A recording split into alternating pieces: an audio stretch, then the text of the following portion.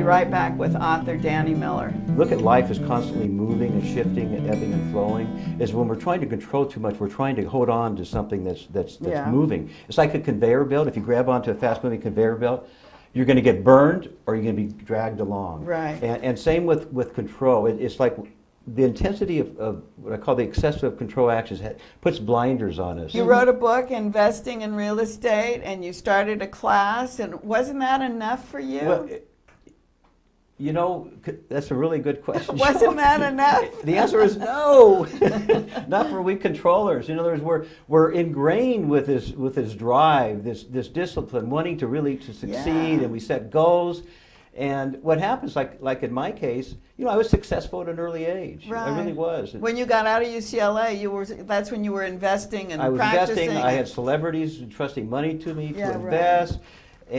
But I didn't feel successful inside. Internally, in the core, I wasn't content. But why do people want to control?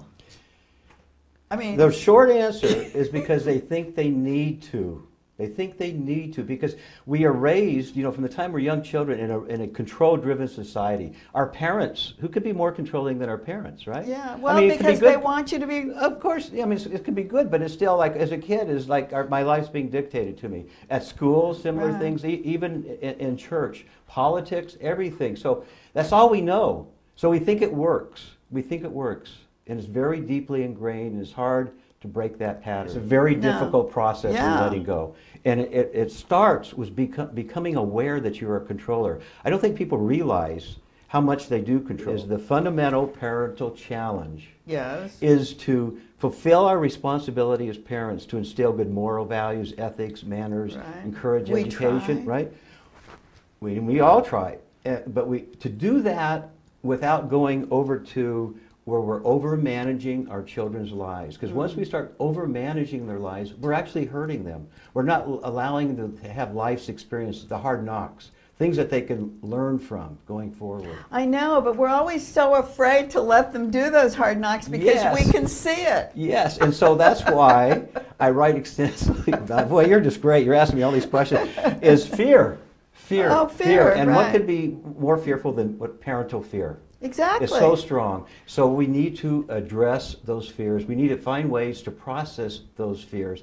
And what you find, and what I found, is the reality, the objective facts over here, and we have our emotions here. And we need to separate the two because these emotions script these terrible horror stories, especially regarding our children. Right. So if we can separate those and process those, it really brings a better balance, and we can see, okay, so she got a C on her test. Right. Is the world coming to the end? Well, how and do we really address this situation? One is I call decontrol cues. You know, during the day when you all of a sudden you feel like you're in an impasse or a conflict, let go, Danny. Release it.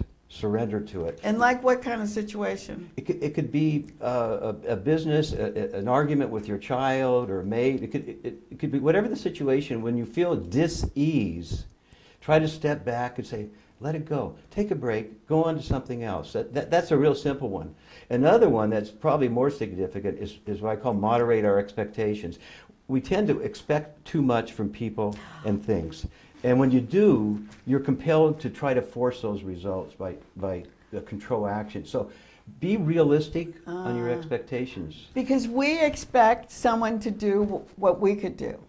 Or See, that's a problem. Or what we want them to do. Or what we want them to do. Or what we feel they should do. Expect them to do. Or what might be better for them. That's right. You've got all the things Those that are all I'm the talking things. about. But the bottom line, and I've learned this, and this is a theme of the book throughout, is we cannot in any meaningful way really change or control others.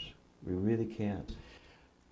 When we let go of control, it frees life's natural currents. Okay? And it's those currents that if we can sort of engage those in a non-resisting manner, it can take us many nice places.